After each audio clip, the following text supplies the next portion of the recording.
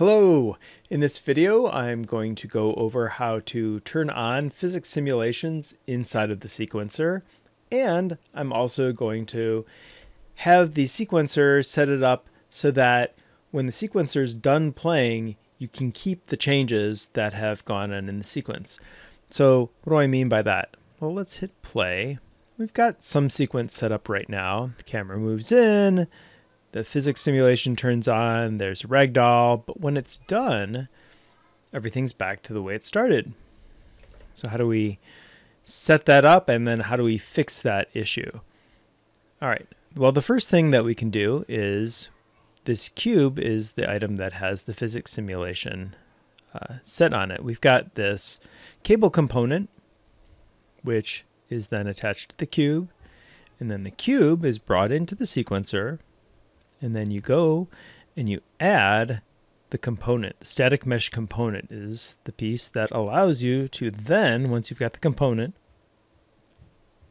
you can go in, go to body instance, physics, and here's simulate physics. So that's how you add simulate physics. And then it's just you can keyframe that on and off.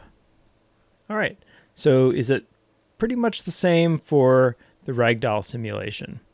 So just scroll down, got the Ragdoll, and then you add the skeletal mesh component, and then on the skeletal mesh component, once you've got that added, you just go to the body instance, physics, and simulate physics. So now if we want to have this maintain or keep the changes that have been made by sequencer, what you do is you go into the track. In the cube, it's the transform track.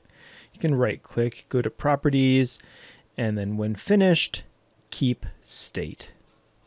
It's that easy, which is pretty awesome. And then with the skeletal mesh, we also need to do that. I've seen other people delete the transform tracks. You can. And then in the properties under this simulation, you can say keep state. Let's give that a try and see if that works. Bonk. And hey, there we go. All right. Well, that pretty much wraps it up. Let me know if that works well for you. Physics simulations and keeping the state after the sequencer playing. Thanks so much for watching. See you in the next video.